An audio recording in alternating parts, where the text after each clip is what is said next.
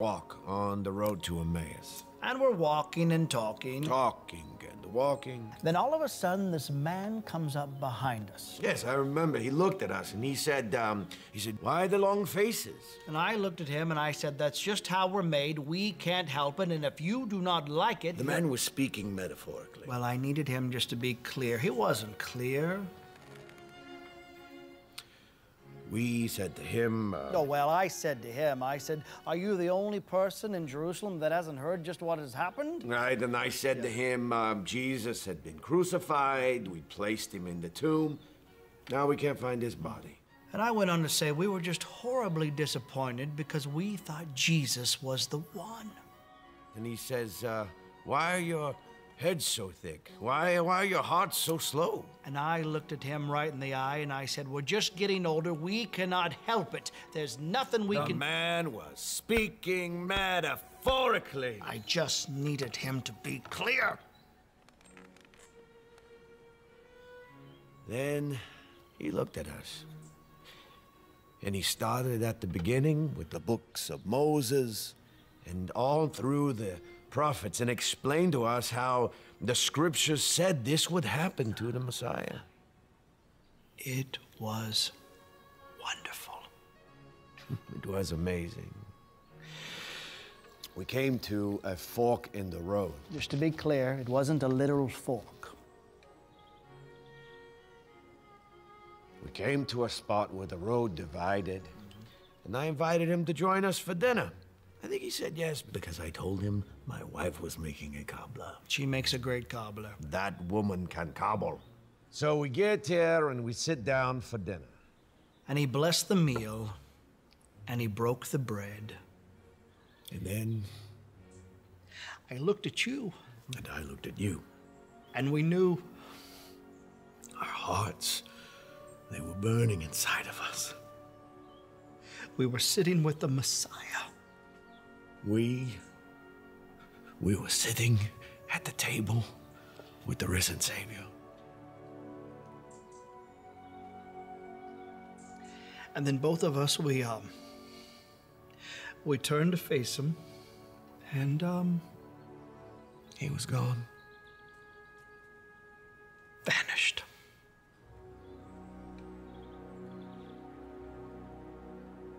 I never get tired of telling that story. I may not remember what I had for lunch, but I'll never forget that story.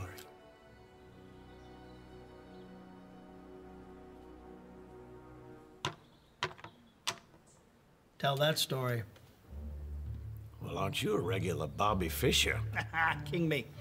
Not going to king you. King me. Not going to king you. No, king me. No, king. That's a good story. I'm not going to tell that story. Add that one to your book. That's a good story. What, the story of an old man who cheats at checkers to feel better about himself? You're not clarifying that at all. I just won. Look at right there. That's a winner right there. That's a good story. That would be the title of the book, The Winner.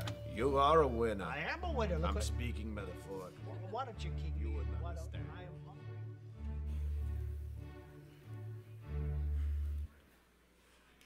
Well, good morning and happy Easter. Thank you all for being here today. Michelle and I would like to just tell you all, you are all winners. That's not speaking metaphorically or anything, but you are all winners. So you please rise with us as we worship together to praise our risen Savior.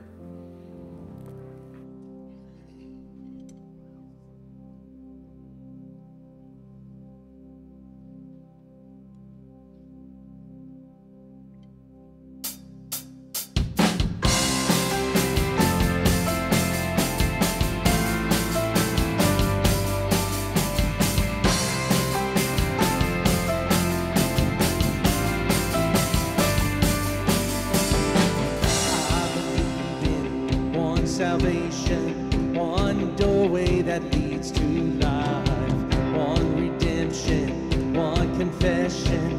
I believe in the name of Jesus Christ.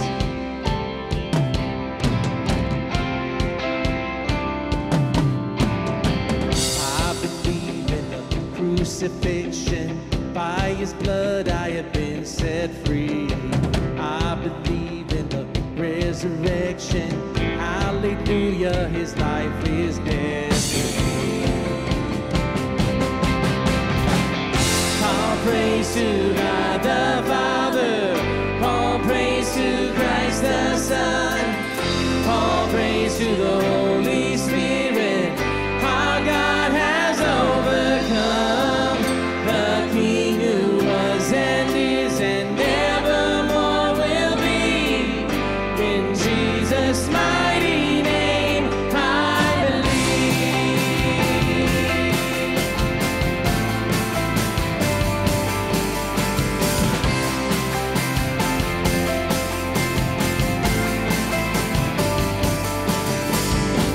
I believe in the hope of heaven. He's preparing a place for me, far beyond what hearts imagine, ears have heard or eyes have seen. I believe that day is coming. He's returning to claim his bride. Light the altar, keep it burning. See the Lamb who roars a roaring lion. All praise to God the Father, all praise to Christ the Son, all praise to the Holy Spirit, our God has overcome. The King who was and is and evermore will be, in Jesus' mighty name I believe.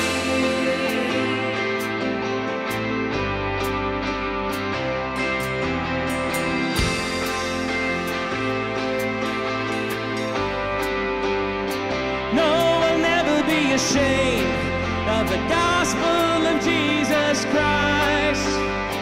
How could I ever walk away from the one who saved my life? No, I'll never be ashamed of the gospel of Jesus Christ. How could I ever walk away from the one who saved my life? No, I'll never be ashamed of the gospel of Jesus Christ.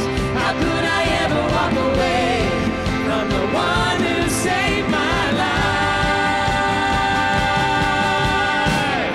All praise to God the Father, all praise to Christ the Son, all praise to the Holy Spirit, our God has overcome. The King who was and is and evermore will be, in Jesus' mighty name I believe. Come on, church, sing with us. All praise to God the Father, all praise to Christ the Son, all praise to the Holy Spirit, our God has overcome. The King who was and is and evermore will be, in Jesus' mighty name I believe. In Jesus' mighty name I believe.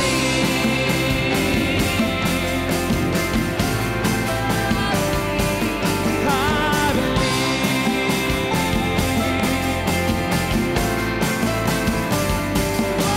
Let's praise Him this morning. Hallelujah.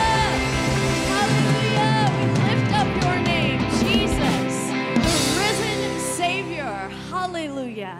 This morning, if you feel comfortable, let's just turn our palms up to Him. God, we come to you this morning and we are so grateful. We join with millions around the globe this morning to lift up the name of our Savior. We join with generations who have gone before us and are bowing down before the throne of God, singing, holy, holy, holy is the Lamb. You've given so much for us, and we come to give back our worship to you this morning. Let's lift it up, church, this morning. Holy, holy is the Lamb. Holy, holy is the Lamb.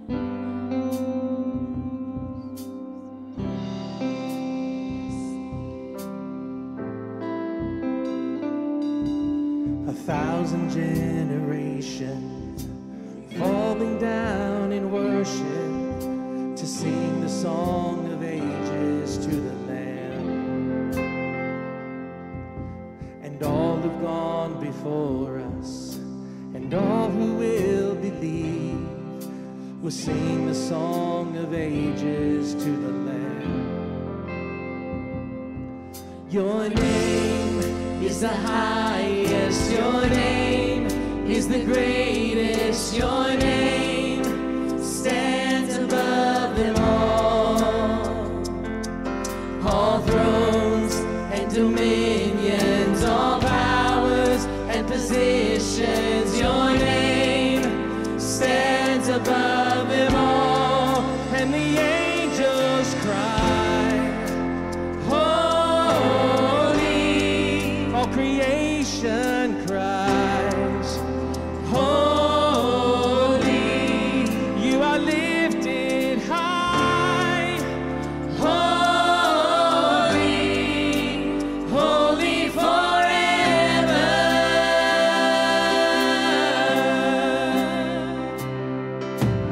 If you've been forgiven and if you've been redeemed, sing the song forever to the Lamb. If you walk in freedom and if you bear His name, sing the song forever to the Lamb. We'll sing the song forever and amen, and the angels cry, holy, all creation cries, holy, you are lifted high, holy, holy forever. Hear your people sing, holy, to the King of Kings, holy, you will always be, holy, holy forever. Your name is the highest, your name is the greatest, your name stands above them all thrones and dominions, all powers and positions, your name stands above them all. Your name is the highest, your name is the greatest, your name stands above them all thrones and dominions, all powers and positions, your name stands above them all, and the angels cry, holy, all creation cries, holy, you are lifted high, holy, holy forever. Hear your people sing, holy, to the King of Kings, holy, you will always be, holy, holy forever. You will always be, holy, holy forever. You will always be holy, holy forever. You will always be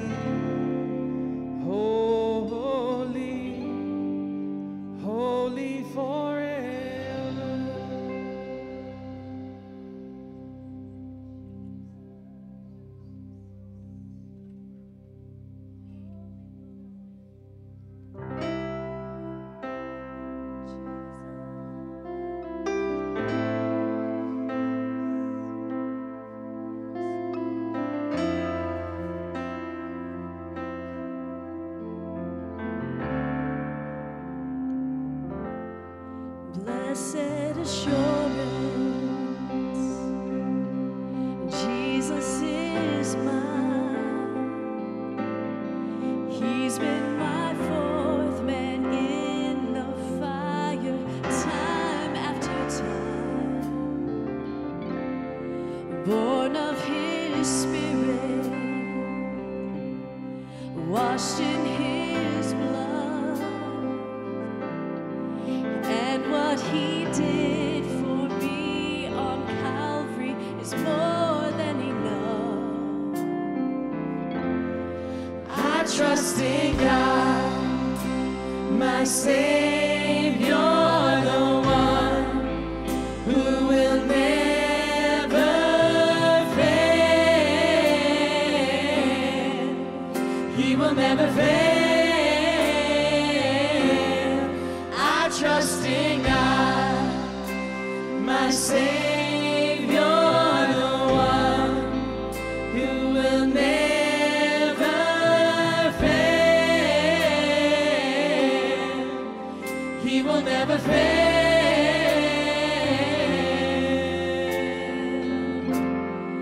Perfect submission, all is at rest. I know the author of tomorrow has ordered my steps. So this is my story, and this is my song. I'm praising my risen King and Savior all the day long. I trust in God, my Savior, the one who will never fail. He will never fail. I trust in God, my Savior, the one who will never fail. He will never fail. Yeah. Oh, you haven't failed me yet, God.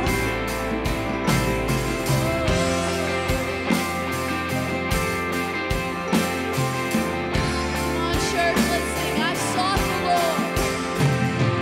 I sought the Lord, and He heard, and He answered. I sought the Lord, and He heard, and He answered. I sought the Lord, and He heard, and He answered. That's why I trust Him. That's why I trust Him. I sought the Lord, and He heard, and He answered. I sought the Lord, and He heard, and He answered. I sought the Lord, and He heard, and He answered. That's why I trust Him. That's why I trust Him. I sought the Lord, and He heard, and He answered. I sought the Lord, and He heard, and He answered. I sought the Lord, and He heard, and He answered. That's why I trust Him. That's why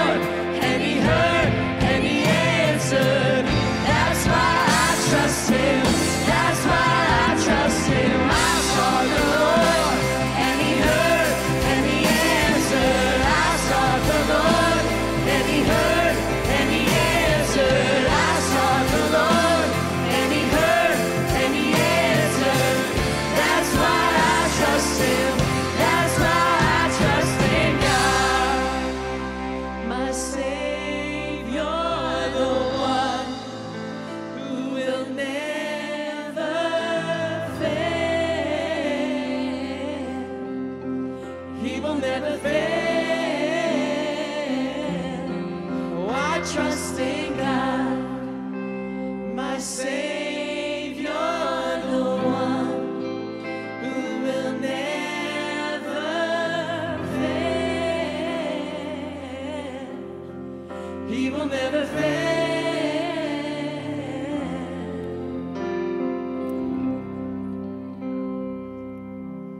See, when we raise our hands, there's multiple reasons. One of them is a sign of surrender. As we covered last week, we use the palms that we have. We use what we have to bring him praise. Other times we're doing it in a way as that we're seeking out his face. We're reaching up to heaven and seeking for his hand to be reaching down to grab a hold of us and to pull us up. Today's question is going to be, are we focused on whose grip? The grip of the world, the grip of death that is dragging us down, or are we grabbing a hold and focus on the grip of Jesus, who is pulling us out to help us to become overcomers of all things? Father God, I pray that you help us to stay focused on you, on your face, on your hand. As we're going to learn today, is when you grab a hold of us, you will never let us fail. So God, I pray as we're seeking you, Lord, that you give us eyes to be able to see that beautiful face. God, open our ears so we can hear that small, still voice.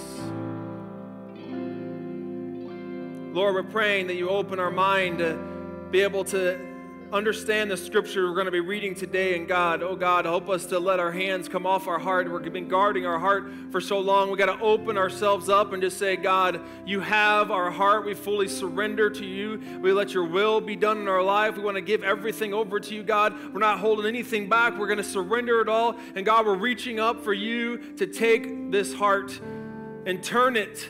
Stir within us and give us a heart that is willing and wanting to be able to follow after you, to obey what your word is saying, God. We are fully surrendered. We are fully going in and grabbing a hold, and we're trusting in you because we know that you hear our voice. And what's more important, God, is that you allow us to be able to hear your voice. It's not just us knowing you, but the fact that we praise you is that we are known by you. And that's something to rejoice over. So let's join together and praise God with a big roar and praise. The fact that he is risen today, overcome the grave because of Jesus Christ. We thank you for being here. As we all are joining in together to worship him, there's other ways we do that. We worship him in our tithes and our offering. There's different ways we give here at Grace Church. Those are all the different ways, but I want you to understand the one way is we do it in unison. I'm going to give a chance for us to be able to come up in a little bit, to come and give up here at the altar. It's a way that Michelle and I like to do that because we have changed our mindset to realize our finances, they're not burdens, they're blessings. And when we come and we give those to God, we recognize that we are blessed. And we want to take that blessing and use it to bless other people. There's so many people right here in our own community, but places around the world that are in desperation to be blessed. And we have the opportunity to do that right now. There's a scripture I would like to proclaim over your own family, over this body, because we're recognizing the fact that we are blessed. We want to give God our first and our best, not our leftovers, but the first and the best. And we honor him when we do that. So I'll start the word honor, and you read all the way through Proverbs 3:9. Honor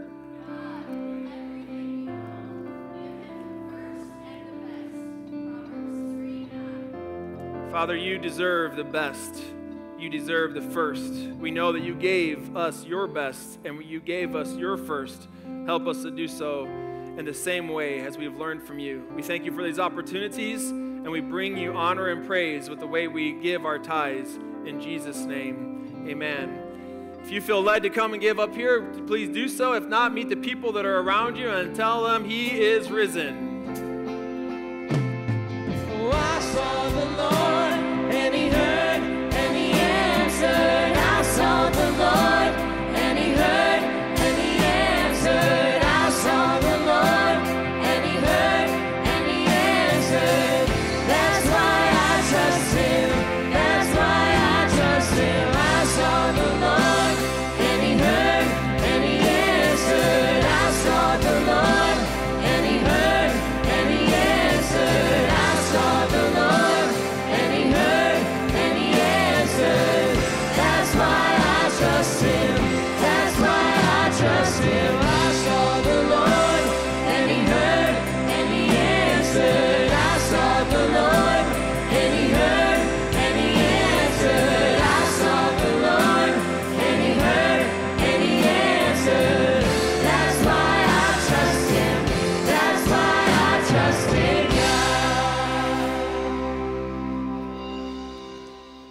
right, well, thank you all for being here in person. Those who are watching online, we want to say happy Easter to you. Before we get into the message today, I do want to cover a few vision casting things. The first thing is that April 6th, which is this coming Saturday, which it's hard to believe that it's already April, but this Saturday, April 6th at 8:30, we are dedicating our new garage that we have out here that we built. The Sleep in Heavenly Peace is a great ministry that helps serve our local community as they try to help kids not sleep on the floor but sleep into a bed. In 2019, they started this chapter here in the Metro East, and they have not only just made but have delivered over 1,000 beds to our community. That's a huge praise for helping this community. So April 6th at 8:30, if you want to come a little bit earlier, because you do need to sign up, 8:30, everyone say 8:30. Okay, it's at the dedication to that building, and then we're going to be building 25 beds. It's a great opportunity. The kids can get involved. There's different things that are involved with that. It's a great way to serve as a family. The other thing that I want to let you know, there's a Connect card that's in the front of the pew. If you are new today and you would like to know more information, at the end of the service, if you've accepted Jesus or if you made a new commitment, you can fill that out. If you have a prayer request, you can fill that out. But I also want to let you know that if you've not been baptized or you'd like to get baptized, rebaptized, you can fill that out on this Connect card and put it in the tithe box by the doors on your way out. And the first 3 weeks of April, we're going to be baptizing people. So it is very important for you to get baptized. It's something that we talked about last week, that it adds to your testimony. And we want to celebrate that with you. So if you are interested in doing that, please make sure to fill out this Connect card. Well, we are here today to celebrate the risen Savior. I'm going to say a couple times in the service that He is risen, and I just want you to know, because when I first became a Christian, Pastor Howell would make a couple statements, and the whole church would respond, and I had no idea, and I was like looking on the thing, like, where was I supposed to learn that? So if I say He is risen, then we say He is risen indeed, okay? So He is risen. Okay, very good. And I'll even probably do something like this to try to help you make sure to say that. So today is focused a new series called Relationship, and today's title is called From Death to Life. He is risen. Well, as I prayed about this Easter message and about Grace Church's commitment to leading people into a growing relationship with Jesus, I came across this picture, and to be honest with you, this picture has just been working on me for a couple months now, and I've just been praying about it. It's been stirring within my heart, and I thought, you know what I see about this picture, it is a picture of hope, and the Easter message is a message of hope, so why not use this picture? The reason we celebrate Easter is because Jesus, overcoming the grave, proved beyond a reason of a doubt that He truly is the Son of God, and that His death and resurrection give us hope to overcome death and have eternal life in heaven. When we have a relationship with Jesus, we go from death to life, but it is only for those who believe.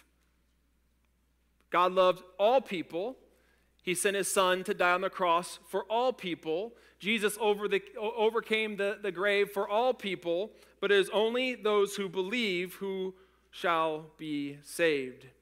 This year we have used several different stories talking about how people, they come in and they have a relationship with Jesus, they have an encounter with Jesus, and then they leave different than they entered in. And that is the hope that I have for each and every one of us, that this morning, that even including myself, that I leave different than I came in.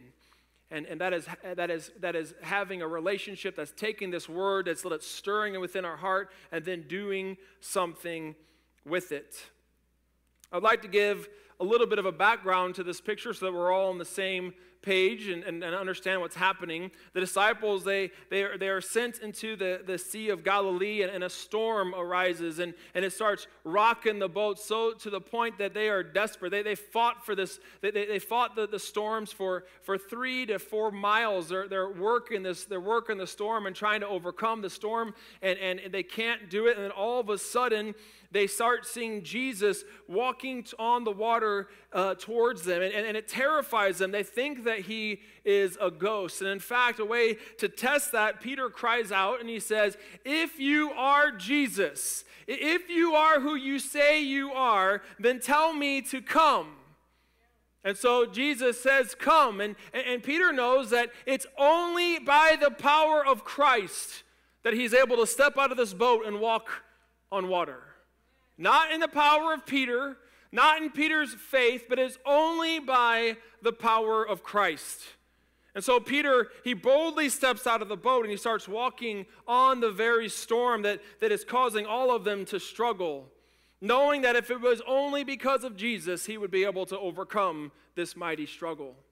But that struggle, just like our struggle, comes and it doesn't want to go down without a fight. And so something happens. I don't know exactly what it was, but maybe we do know that they said that the storm raged. So I don't know if the wind came and blew his face, or maybe a wave came and knocked into him and knocked him down, or splashed into his face. Something happened where it took Peter to take his focus off of Jesus, and he focused on the storm. And when he did that, he sank. Peter cries out to be saved, and Jesus immediately reaches out and saves him. Actually, in Matthew's account and Mark's account and John's account, they use the word immediately. Immediately, immediately. You got to praise God for that word, immediately. So Peter, he has an encounter with Jesus. He went down drowning, but he comes up walking on water, hand in hand with Christ. Peter left the water. He went down in fear and drowning. He came up different, saved, secure, and safe. The question some of you may be asking, why am I using this picture instead of a picture of a cross or an empty tomb? But I look at this picture and I think, what someone may ask, what does this picture have to do with Easter? I say everything. The question we're going to be looking at today is, what are we looking at? Is it the raging storm or the Savior of the world? Are we focused on death or are we focused on life? I believe that there are four things when you look at this picture. And I guess the question is, what do you see? What are you focused on, those things? Before we get into that, I'd like to pray. Father, I thank you for this opportunity to be able to preach the gospel today. I thank you, God, for the possibility that lives are going to be changed. This morning as I came in and I saw the clouds, and I thought, you know what? I'm not afraid of the rumble, because that rumble is all of heaven rejoicing that someone got saved. And it's going to be more than just one person, because more than just one church is preaching the truth, and there's going to be churches all around the world that are preaching the fact that you overcame the grave, and people are going to be saved. And today, all of heaven is going to be rejoicing and rumbling and thundering, and we praise you for that. In Jesus' name, amen. The first thing I'm going to ask you is, do you see the struggle? Do you see the struggle? I want us just to think about Peter. He just did the impossible. He stepped out of the safety of this boat. Think about, they're in this sea. They can't see land. All they see is water, and they see the raging sea tossing back and forth. They're desperate to stay on that boat because that boat is what's saving their lives. And he sees Jesus, and what does he do? He doesn't stay in the boat like all the other disciples. He walks out, calls Jesus. Jesus tells him to come. He goes out and he walks on the water, away from the safety of the boat, away from the safety of his companions. He's alone. And he walks towards Jesus, but then he takes his eyes off Jesus and he sinks. And the question I want to ask today, have you ever been walking and like walking downstairs, you miss a step and then you go and your stomach is still up here because you went down there, or you're walking and you step into a hole that you didn't see, and the same thing, you just feel like the emptiness. Peter's walking on solid water. It's not ice, it's water. He's got something underneath him, and then all of a sudden, nothing. Just gone. He's drowning. For those of you who've been in the water splashed up into his nose. It's burning his nostrils. Maybe some got down into his throat. It's burning his throat. Water is splashed into his eyes. It's blurring his vision. The clothes that he was wearing, they're heavy and they're dragging him down. He's not in a bathing suit. He was wearing tunics and these robes, and they're dragging him down because they're soaked. They're trying to bring him down. Death has got a grip on Peter. It is fear, and it is dragging him down. But then he cries out to Jesus to save him, and immediately Jesus saves his life. I want you to know today that if we willingly call out to Jesus to be our Lord and Savior, he immediately saves us. But I want you to think about that sinking feeling, that feeling of just emptiness and just despair. Can't catch your breath. Your heart's beating. You want to know what's going to be happening. I wonder if that's the same feeling the disciples were feeling as they're sitting in the room, gathered, witnessing. They just witnessed Jesus being crucified on the cross. This isn't the upper room meeting in Acts that we saw with them being so bold, and they saw Jesus. He ascended into heaven, and hey, you're going to go there and you're going to wait for the Holy Spirit to come. Man, they were sitting there with power like, oh man, I just can't see. I can't wait to see what the Holy Spirit's going to do. No, this is totally different. I wonder if they could even look at each other in the eye. All they do was just thinking, man, he was arrested. We left him alone. We abandoned him. We didn't stand up for him. We didn't fight for him like he fought for us. When he was dying on the cross, we did nothing.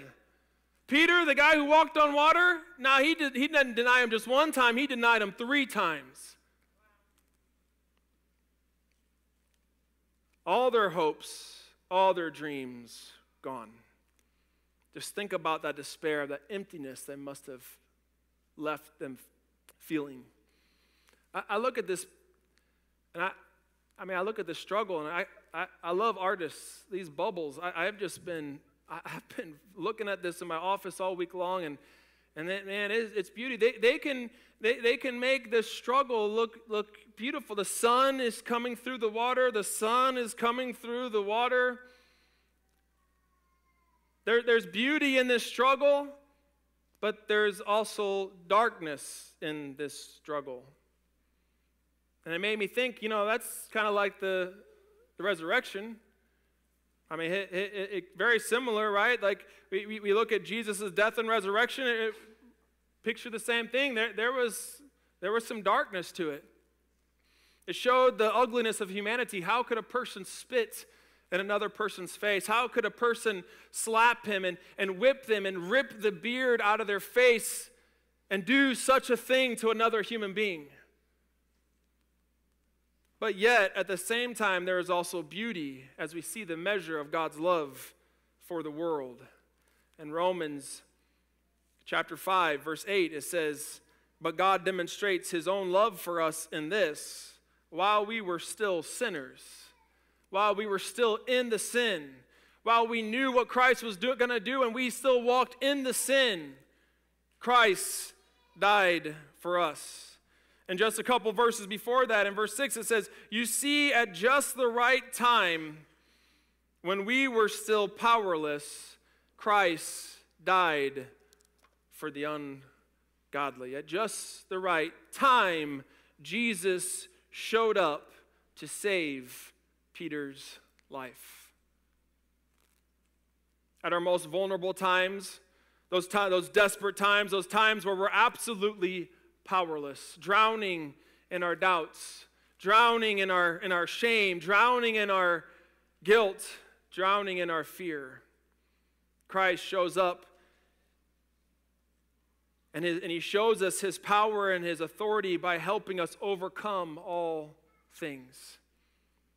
You see, there is beauty in the cross for those who believe. John 3:16 says, "Whosoever believes shall not perish, but have eternal life. The second thing is, I want to know, did you see his feet? Do you see his feet? 1 Corinthians 15, 20 through 26, the NLT says, but in fact, Christ has been raised from the dead. He is the first of a great harvest of all who died. So you see, just as death came into the world through a man, which was Adam, now the resurrection from the dead has begun through another man, who is Jesus. Just as everyone dies because we all belong to Adam, everyone who belongs to Christ will be given new life. To belong to Christ, the Bible says that we have to confess that Jesus is our Lord with our mouth. We have to believe that God raised him from the dead with our heart. And if we do that, then we are saved. And if we are saved, and when we are saved, then we become sons and daughters of God. Not before then. When we have a personal relationship with Jesus Christ, we have confessed him as our Lord and Savior, we become sons and daughters of God, and because of that, we then belong to Christ and have a place in heaven. Verse 25 says, for Christ must reign until he humbles all his enemies beneath his what? Feet. And the last enemy to be destroyed is death. Peter, you got nothing to fear because Christ is here and he's overcome death. God spoke this in the book of Genesis when he told Adam and Eve that their seed would crush the head of the serpent with his heel, with his foot. But if you just look at this picture, I want you to see what he's standing on. He's standing on the very thing that we are struggling with and the things that we're drowning in. He is standing on our doubts. He's standing on our shame. He's standing on our guilt. He's standing on our depression, our anxiety, our hurts, our pains, our fears, whatever we're drowning in, he's standing on them. And he's not standing on them to trample us down, but he's doing it to get his foot planted and be able to take us up out of it, keeping those things down and us over them, allowing us to overcome the very things that we're drowning in. You see, Peter on his own, he had no foundation. He was going to drown in his fears. But we just read that it's because of Christ that even in our sins, even in our fear, even in our doubt, Christ died for us, letting us know that death has no grip on us. The third point is, do you see his hand? The disciples, they're gathered together after the crucifixion of Jesus, trying to catch their breath as they try to understand what just happened to Jesus. Jesus, the same man who called Lazarus out of the grave from the death. Jesus, the same man who saved others, who walked on water, is now lying dead in a tomb. For some of them, the last thing they saw was he was dead, bloodied, beaten to a bloody pulp, covered in blood, hanging dead from a cross. That was the last image they saw. And in their time of desperation, in that time of grief and the shame and guilt and fear, feeling like their stomach was up in their throats, Jesus appears to them, allowing them to overcome the grave.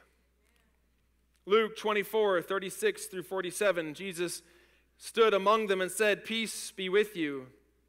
They were startled and frightened, thinking they saw a ghost. He said to them, "Why are you troubled, and why do doubts rise in your minds? Look at my hands. Look at my feet. It is I myself. Touch me and see. Ghosts do not have flesh and bones, as you say I have." When he said this, he showed them his hands and his feet. Verse 44 said, he said to them, "This is what I told you while I still was with you. Everything must be fulfilled that is written about me in the law of Moses and the prophets and the Psalms. We have to stop trying to cancel out the Old Testament. We can't cancel out parts of the Bible from Genesis all the way to Revelations. They are there. Everything is in there to tell about Jesus. To cancel out any of that is to cancel out a part of Jesus. He fulfilled all of those promises and those prophecies. Why would we want to cancel them out? Verse 45 says, then he opened their minds so they could understand the Scriptures. God, open our minds so we can understand the Scriptures. And he told them, this is what is written, the Messiah will suffer and rise from the dead, and on the third day, and repentance for the forgiveness of sins will be preached in his name to all nations, beginning at Jerusalem. He is risen. He is risen indeed. Jesus comes to the disciples and willingly shows them the nail marks in his hands and on his feet to prove the point that he truly died, but he is truly alive. Now, if you look at this picture, I want you to make sure you see, look at the posture of Jesus. Look at what is happening. What do we see? And we see this hand that is reaching to try and help. Isaiah 41 verse 13 says, For I, the Lord your God, hold your right hand. It is I who say to you, fear not. I am the one who helps you. I love the fact that it's God who's holding us, and we're dependent on God holding us, not us holding God. It's like those movies you see people hanging over the cliff or over the building, and you got the one hanging the other, and their grip slipping and all those things. We don't have to fear because God has got a hold of us. Death has no grip. I want you to picture Peter. He's down in the water. Look at Peter's. Look from Jesus' perspective down at Peter. His arms are all over the place, trying to catch his breath, trying to get a footing, trying to do something to control the uncontrollable. And Jesus, what did he do? He didn't just stand there and be like, oh, you're almost there. Here, let me take a picture of this. Here, let me do a good selfie. Yeah, that's going to look. Come on, Peter. What did he do? He got down and he put his arm into the shame. He put his arm into the guilt, and he ripped Peter up out of it. And I want you to think about this. As he's pulling him up out, the raging sea is still happening. It's still coming. And he pulls him up, and it's just him and Peter, and they're face to face. And I bet you you couldn't hear a sound of anything. You just saw Peter looking up at Jesus, and Jesus looking at him, and they're face to face. And all the fear, all the worry, there was nothing. It was just dead quiet. And I think the breath you heard Peter is like when our toddlers are crying and they're overwhelmed and they make that, I am safe because my Lord Jesus has a hold of me and I can see him face to face. There is nothing more to fear. Do you see his face? The fourth point.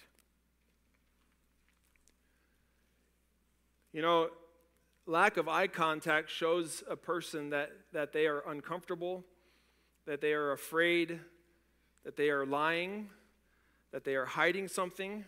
Maybe it's their guilt or their shame. For those of you who don't know, I don't keep repeating this, but there are new faces here, and I thank you for being here. My wife and I, we ran an orphanage in China. We served there for 13 years. We had an orphanage for 9 of those years.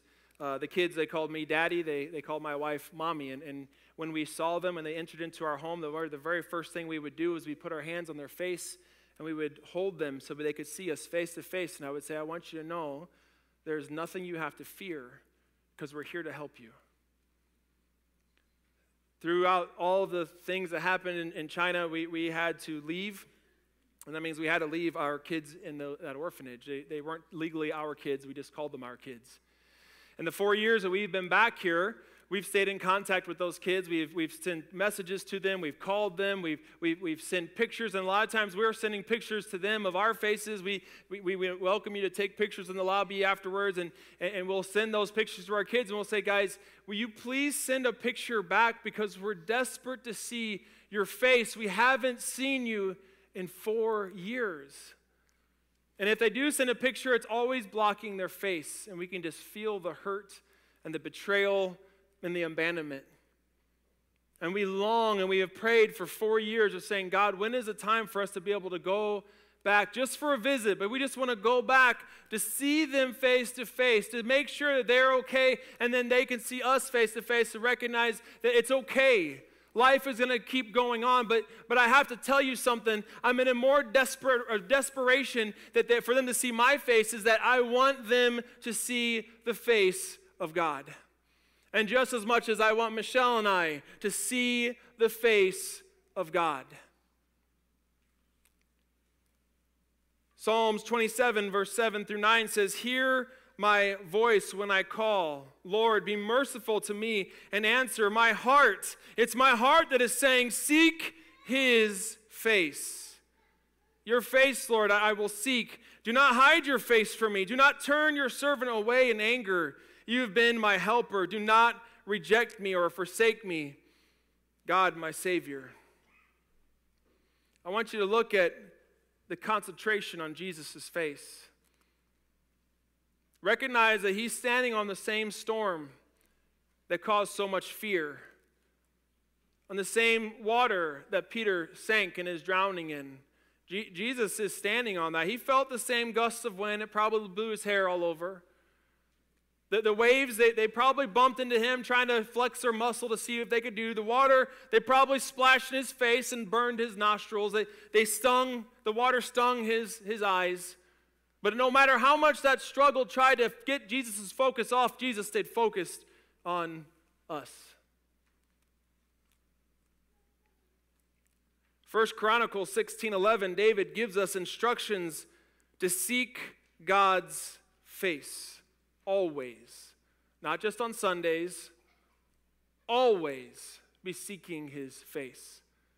And in the book of Revelations, it says that one day, for all those who believe, who've accepted Jesus Christ as their Lord and Savior, they will be able to see God face to face, where he is going to wipe the very tears from our face.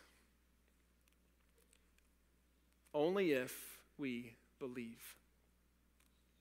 The takeaway is this: in 2 Corinthians chapter 5, verse 7, Paul says, we walk by faith, not by sight. Jesus overcame the grave to save us spiritually, to save us physically, to save us emotionally, to save us mentally, to save us in any way we needed to be healed. That's what he did. In Isaiah 53, verse 5, it says, but he was pierced for our transgressions. He was crushed for our iniquities. The punishment that brought us peace was on him, and it is by his wounds that we are healed. The New King James Version says that it's by his stripes that we are healed. The question that I'd have to ask is, do we need to see those stripes, or can we just believe in them? There is no greater hope in the world than that of Jesus Christ overcoming the grave, because he made a way to take us from death into life. He filled the gap. He takes us from wherever you are right now and wherever I am right now, and he fills the gap. He pulls us up. He sets us on the path. He walks hand in hand to get us towards that narrow door, that narrow path, the right path on the way to God. So I'd like everyone to close their eyes and look inside their own heart. The question is, what are you drowning in? Is it guilt? Is it shame? Maybe it's doubt or fear.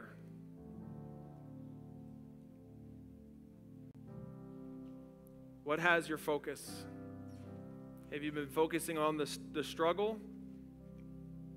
Or can you see Christ through the struggle and have a persevering character that hopes in God?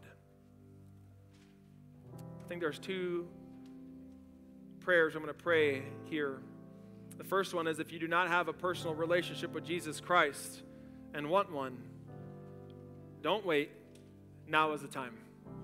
And if that is you, be so bold and reach your hand up like Peter reached up to try to grab Jesus. If you need a personal relationship, just reach up. I see you.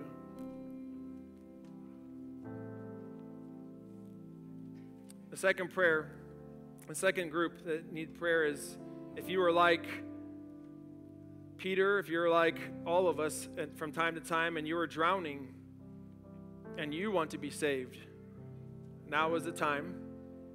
Reach up and ask God to save you.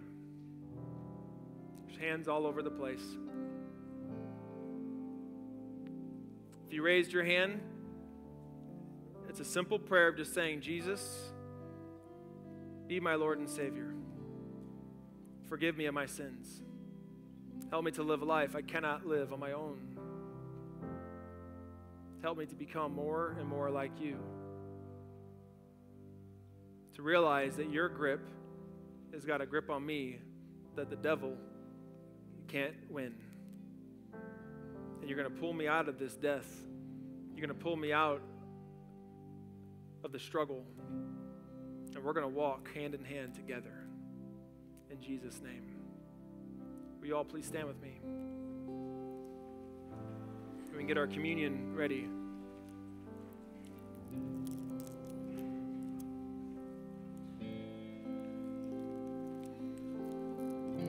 I asked for Michelle to start coming up because we've always taken communion.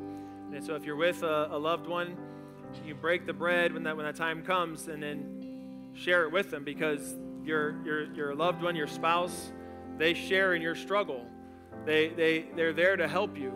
This is what we need, brothers and sisters who are going to be with us. So we lift up the wafer.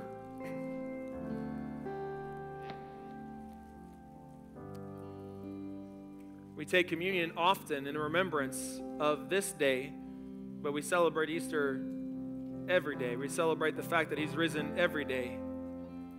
So we lift up the wafer, and then we break it. And we can hear the sound of that brokenness.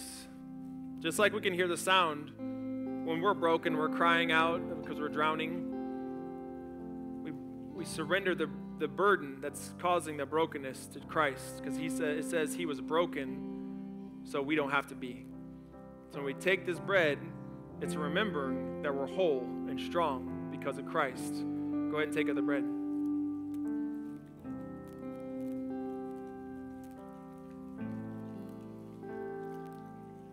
And then we lift up the juice.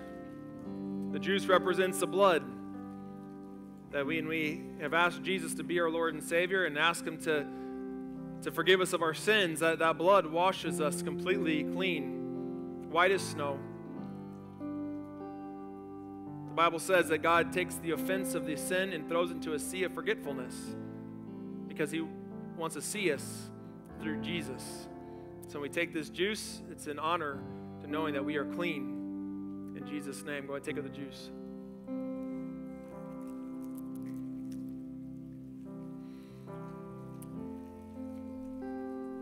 Father, we celebrate your Son, the courage, the boldness. We thank you that he walks on the very struggles that we're drowning in, not to push us down, but in a way to pull us out. So God, we celebrate your great love. We celebrate him, the fact that he has risen, overcome the grave, and the fact that there is no grip of death on us anymore. And we praise your name for it in Jesus' name. Amen. Happy Easter. All right. Now, this is going to be a little different because it is Easter. So I think all of you online people, we're going to say goodbye, online people. And we're going to ask you to sit down because I have to. Thank you for being a part of Grace Church Online today. If you haven't done so already, follow us on Facebook or subscribe to our YouTube channel so you'll know every time we go live with new content throughout the week. If you need to connect with us, you can send us an email using the email address gracecentral@graceweb.tv, or you can send us the online connect card, which is found in the online form section of our website, www.graceweb.tv. If you'd like to support the church financially, use the Give button on our website or text the word GIVE to 618-414-4220 and you can give via text message. Again, thank you for being here today. God bless, and we'll see you next time at Grace.